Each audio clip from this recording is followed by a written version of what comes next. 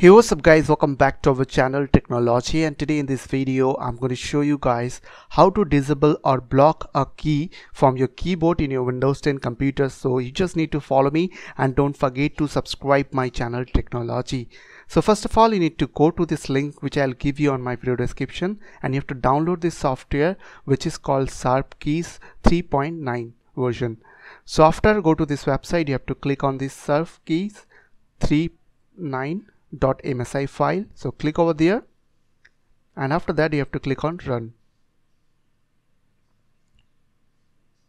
So basically you have to install this application on your computer, and after that you will get a screen like this. So you have to click on next, and if you want to install this application for everyone, then you have to select here everyone, or you have to only install for this user which you have logged in.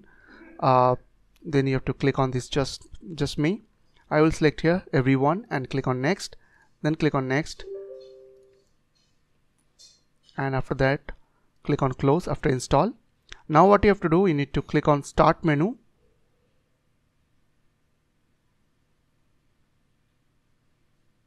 and after that type over there Sharpkeys, here it is. So now click on yes.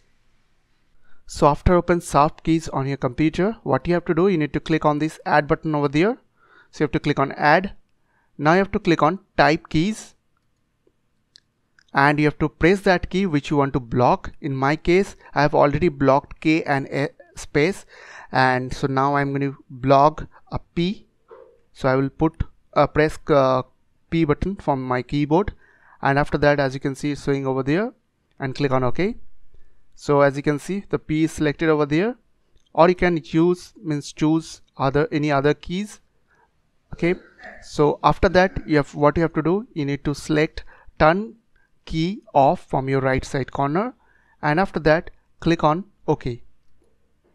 And once you have done that process, you have to click on write to registry, and after that, as you can see, please log out or reboot this changes to take effect. Means you have to restart your computer, and after that it will work. So I hope this small video will really help for you, and let me know in the comment section if it is working or not. So I will see you guys in the next video.